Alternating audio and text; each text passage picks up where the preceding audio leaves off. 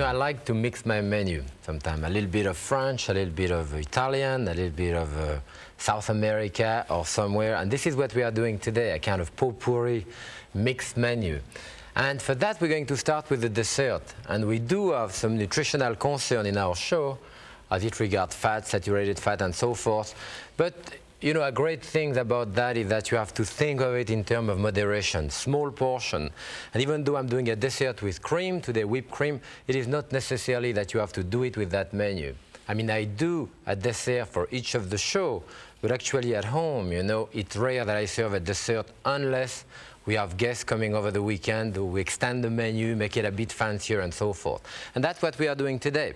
So what we are doing is basically whipped cream with the nuts in it, crushed nuts, and we are freezing that. We call that a parfait. And we have a cup and a quarter of heavy cream. You have to use heavy cream here. The whipped cream, I mean, it won't whip properly if you use the light cream. A dash of vanilla and sugar. This is a pure vanilla extract that we want to do. You can whip it by hand, of course. We do it into that type of electric mixer, which is very nice, but makes a lot of noise. It will take about 2.5 to 3 minutes to whisk, and I have some right here which are already ready to proceed with. You know, it has a nice texture, firm, and into this I already have the vanilla and the sugar. So what we want to do is the nuts. You see, those are hazelnut or filbert, sometimes called in different parts of the country. F-I-L-B-E-R-T, the filbert. For me, probably the best nuts. You put them in the oven so that the skin will crack on top of it and release like this. This is different for almond. Remember, if you want to remove the skin of almond, you boil it. When you take it out of the water, you press it and the almond pop out of the skin. That would not work with hazelnut. Hazelnut, you have to put it in the oven and brown them. And even if you spread a little bit of oil on top of it, or water actually. My friend Jim Dodge told me that the skin will release even better.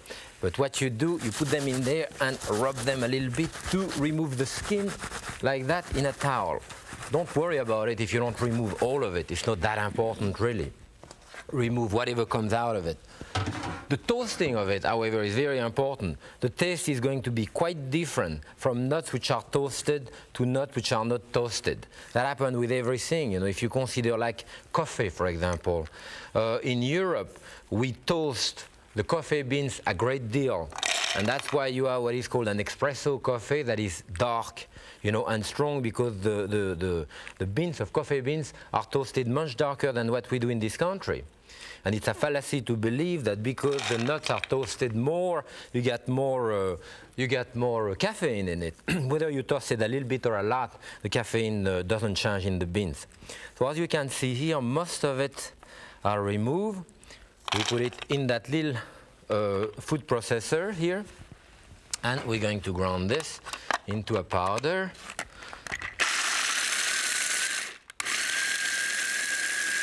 Goes quite fast in this, as you can see. This are the nice aroma now of fresh nut. We put it directly into the cream. Actually, you know, there is something similar to that we do with whipped egg white. Sugar, and we put the nuts in it, and we cook it in the oven, and it's a type of meringue. We do cake with it, like a dacquoise would be done with that type of cake. This is molded here, and now we put that into a little bowl. Any type of bowl is going to work out fine, even a little souffle mold.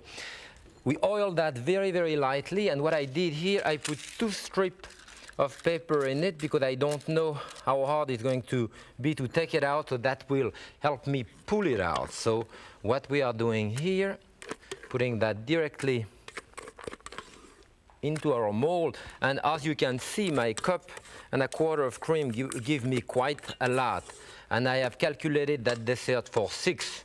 Of course, I'm sure you can serve more than that even with it. It's not really going to be more than an ice cream, but it's still quite caloric, you know. What we put on top of it, maybe a piece of plastic wrap, so you can press it with the plastic wrap so that you make it flat on top. Wrap it, and in the freezer.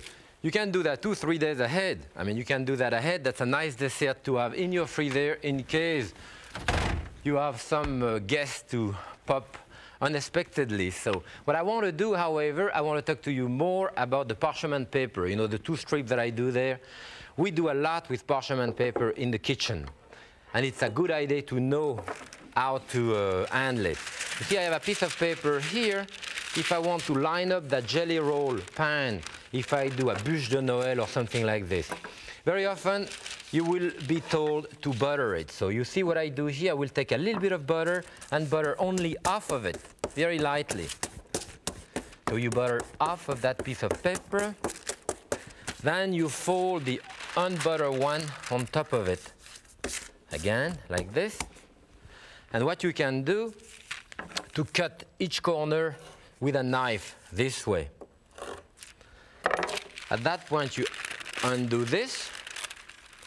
You put the butter side directly into your jelly roll pan and press it. So some of the butter is in the bottom, half of it. Lift it up again. Now the bottom is slightly buttered. Put it back on the other side. And now you mold this. Because I've cut the corner this way, as you can see here and there, this will fit exactly into the mold. This is how you do a jelly roll pan. Then after you lift up the paper, peel it up, and roll your jelly roll with it. Many other things that we do with that paper. For example, if you want to line up those molds, take a piece of paper. Actually, you can use the edge of the table, as I'm doing here, to cut a rectangle out of it. Let's say that rectangle you fold in half, again in half, and now from the center where you have no opening, you fold triangle. This way, a smaller triangle, and a smaller triangle, and so forth. Turn that upside down if you want to measure. You cannot do it bigger than that, so you measure your radius from the center up to, let's say, here. You cut it, and that will fit the bottom of that mold exactly. Nice and round, you see, exactly folding this. Makes your life much easier. For example, this one, what we call a Savarin mold, you know, which is really strictly for those things. Again, I fold it in the same way.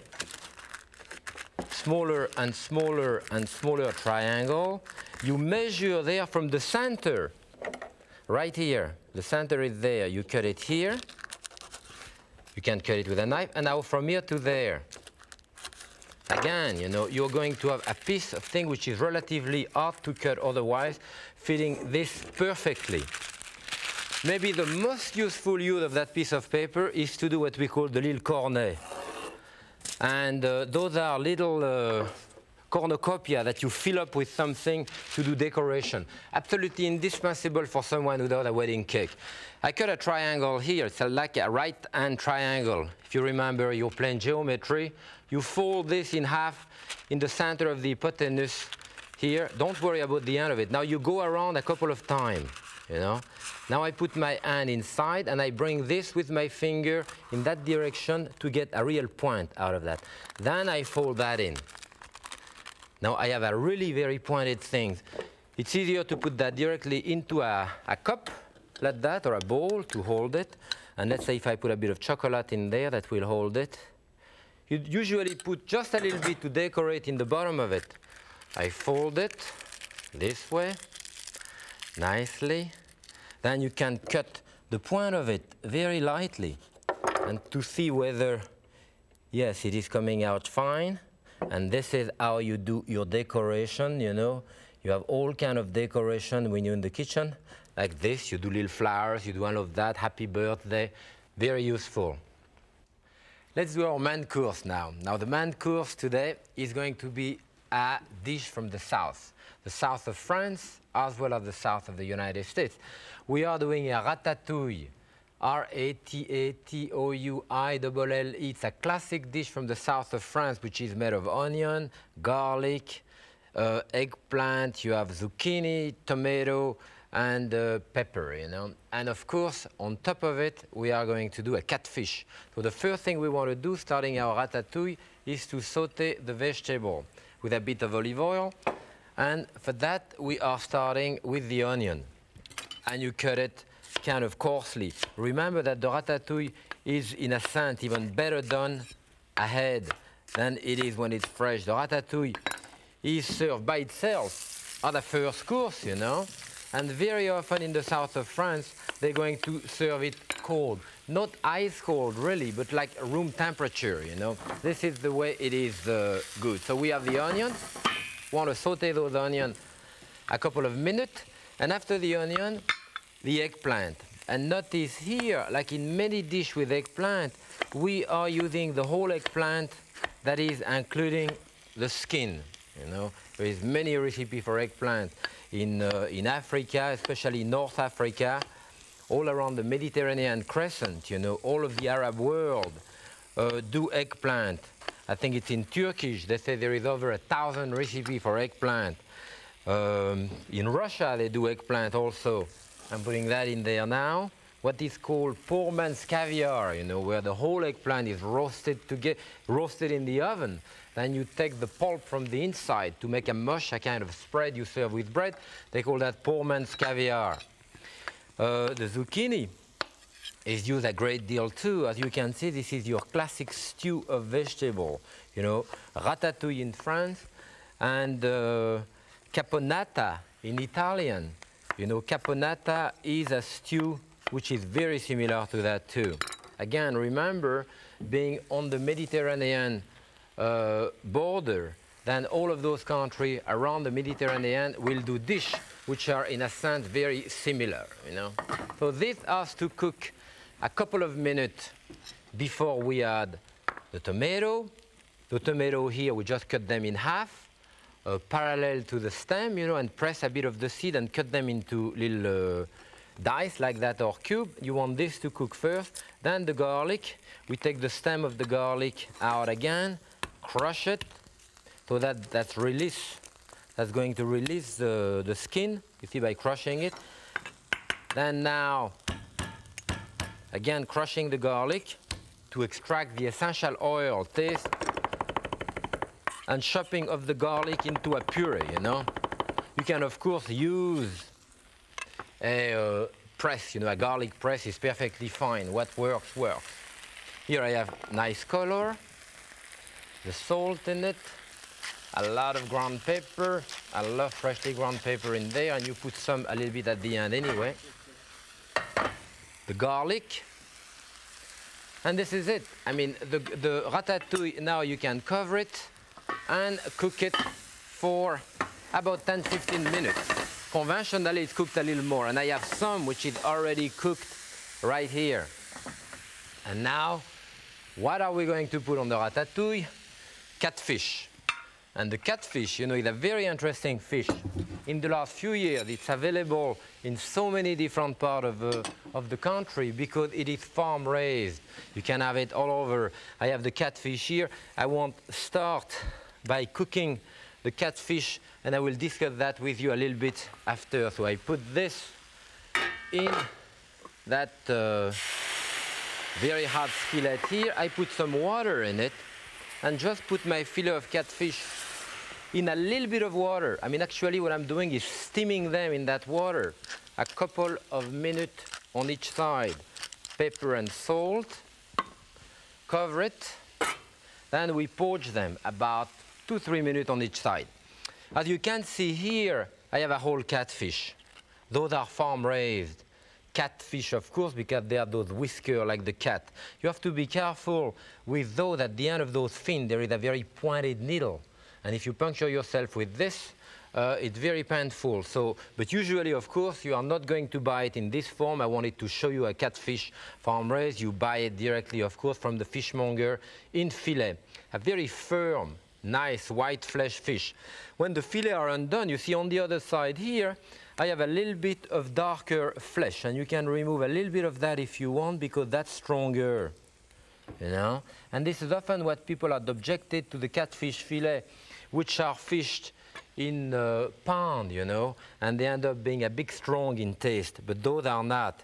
But even the one that you fish yourself, you know, if you clean it up the right way, as I've done here, It's a perfectly good fish, especially as I say, it's so firm, you know, and all that. So you can use it, you can saute it, you can even grill it on the barbecue because that will hold. Always remove the skin, however. The skin is like leather, you know, it's very, very strong. In addition, what we are going to do with that catfish, we are going to do an herb.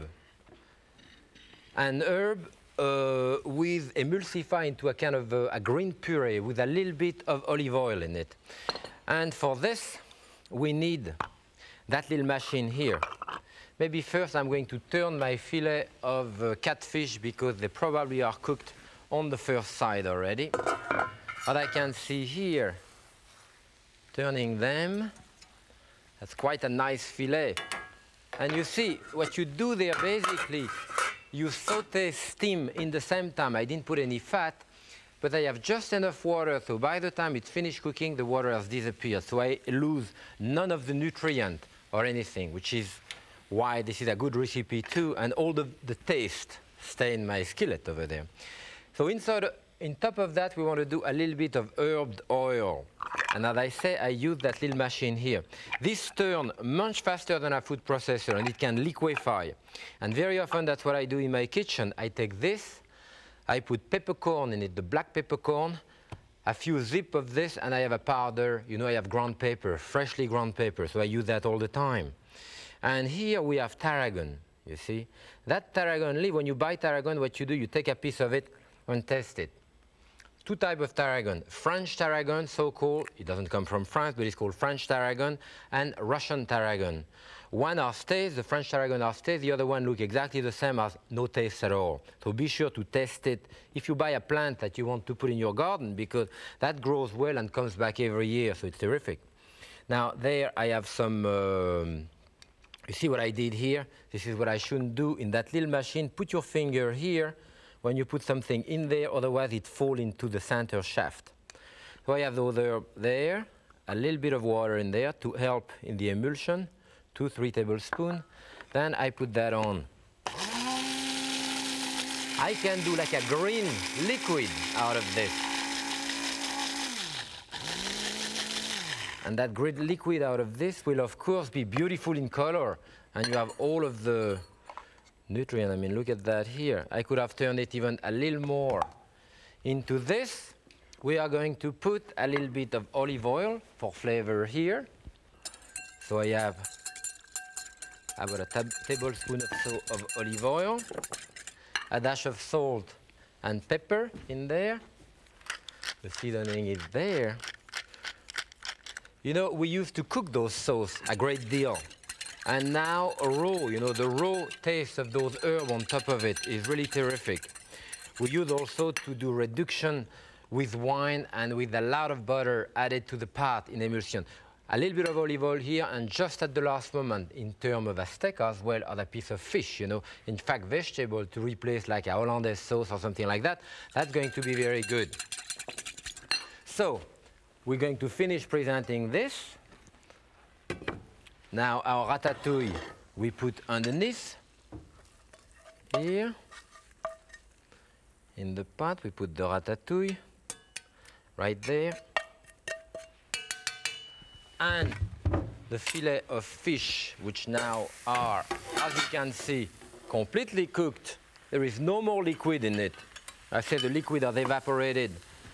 So I get all the taste.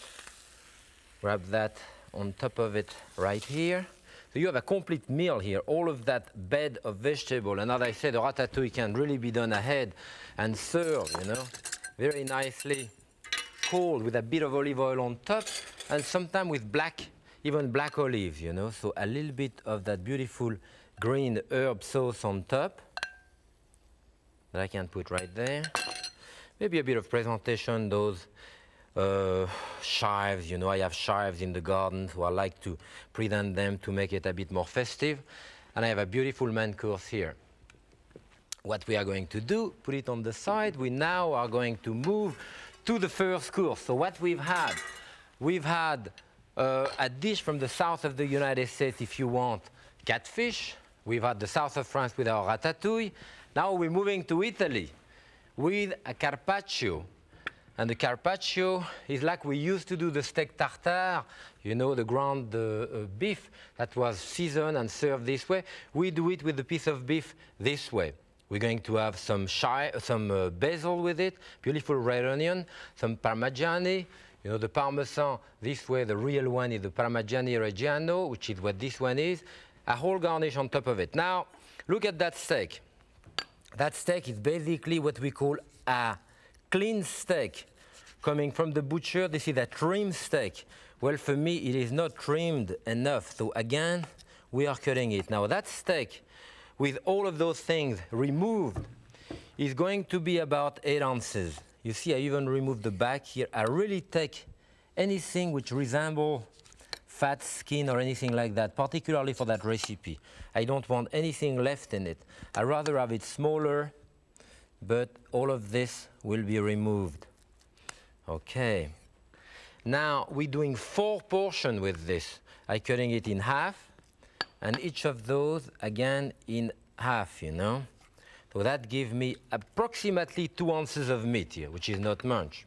Now, those 2 ounces of meat, we have to pound them, to put them directly in those plates here, beautiful plate. And to help in the pounding, what I do that with a piece of plastic wrap, you know, put a piece of meat right on top of it, and another one, again, a type of sandwich here, this way. And we use a meat pounder here. And you can see here, makes a lot of noise, of course, but we want it very thin. Sometimes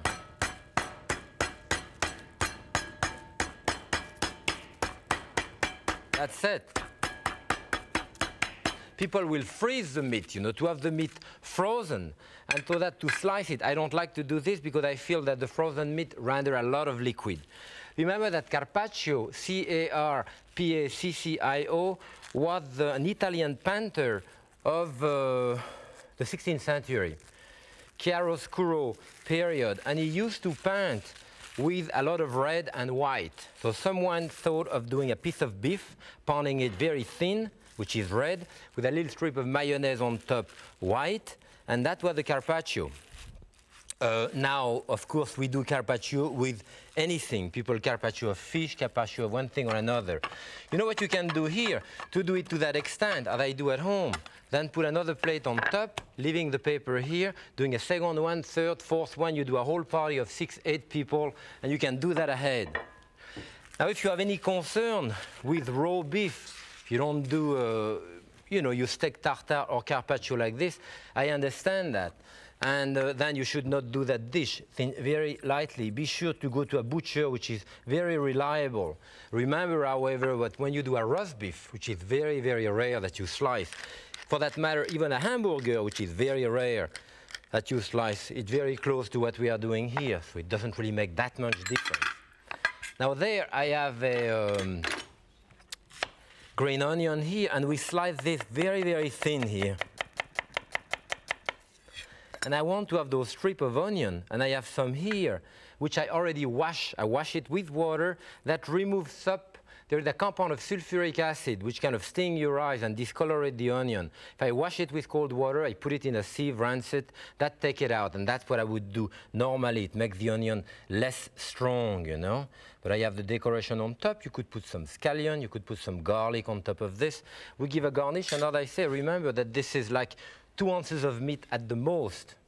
Now on top of that, we are putting some fresh Parmigiano, which I use a vegetable peeler like this. This is the way I use truffles. So if I have those truffles, those subterranean mushrooms, especially the white truffle from Alba in Italy, it's called the tartufo bianchi, and the tartufo is very expensive, so you shave it with a vegetable peeler in top of pasta or whatever here. Then a bit of basil. I have a couple of basil leaves that we roll together here to do what we call a type of chiffonade, you know, where we bring the basil together. We have color here, but more important than color, we have taste. Now this is about 120 calories as it is here, not even quite. Now of course by putting your oil on top, you put like a tablespoon of oil you need on top of that, and that will double your calorie. You can cut it down a little bit if you want.